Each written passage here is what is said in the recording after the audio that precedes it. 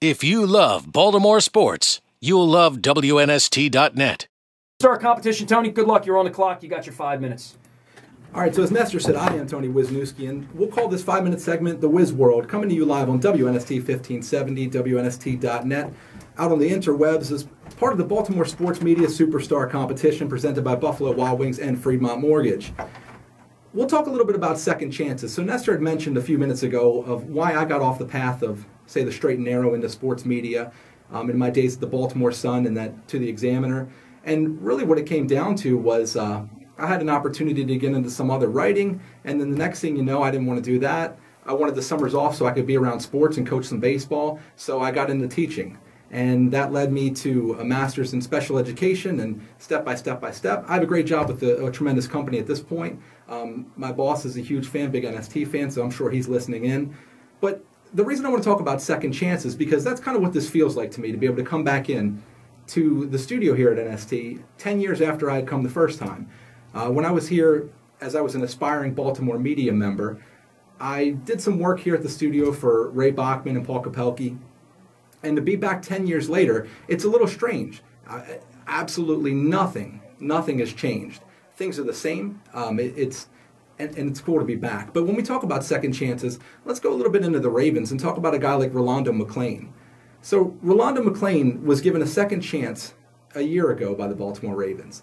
Signed to a contract only to wind up arrested and in jail days later. And then the abrupt retirement, everybody knows the story. So then we go to October, and an ESPN, the magazine article surfaces, and it talks about Rolando McClain feeling like he was the next Aaron Hernandez, that he was going to kill somebody. So when you add that up with the charges that Rolando McClain has faced since being drafted by the Oakland Raiders in the first round in 2010, he fired a gun next to someone's head. He claimed a false identity to police, and he's had conduct issues to every stop in his career. I mean, really, he's turned into a sad story to where he's more of a threat to the general public than he is to opposing offenses. A year ago, though, the Ravens gave him that second chance. So the Ravens offer him the contract, bring him in and say, hey, Rolando, we're going to give you an opportunity to straighten things out. We're going to give you a chance to get on the field and right the wrong that this has become out there in Oakland. Obviously, that didn't go well. So we fast forward a year, and now the Ravens say again, hey, Rolando, we're going to give you another opportunity, because Rolando McClain started beating Twitter and beating the social media blogs and things like that, saying that he's ready to play football and he's focused and he's in shape and he can't wait to get out there and he's chomping at the bit. So what does he do? Shows up 22 minutes late yesterday for the workout with the Ravens and then couldn't complete the duration of the drills. When you look at a guy like Rolando McClain, you have to think that football might not be the right prescription for what he needs. More fame, more attention, more limelight, all for a guy that just 7 months ago talked about the fact that he felt like another Aaron Hernandez, where he felt like he was going to kill somebody, where during the interview, the writer for ESPN noted that he was weaving in and out of traffic and hopping curves to hit exits and backing up in the middle of traffic. So when you really think about those things, is this the kind of guy that deserves a second and a third and a fourth chance? On the flip side, given the tumultuous offseason where the Ravens have had enough to fill up the police blotters and the blogs with legal issues from Ray Rice and Deontay Thompson, is it really one of those, do the Ravens need this? Do the Ravens need to go down that road with somebody like Rolando McClain? Because a year ago, it made sense. The right player for the right price, and that's been the mantra of the Ravens. But now we move to current day. The right player at the right price, it really doesn't make sense. Rolando McClain, with all the moving parts and the question of leadership in the locker room on both sides of the ball and all that, Rolando McClain's the kind of guy that's the wrong player at any price. So let's stay with the Ravens and talk a little bit about Michael Sam. So Nestor alluded to this idea that in the new world of media, you can't say certain words and things like that.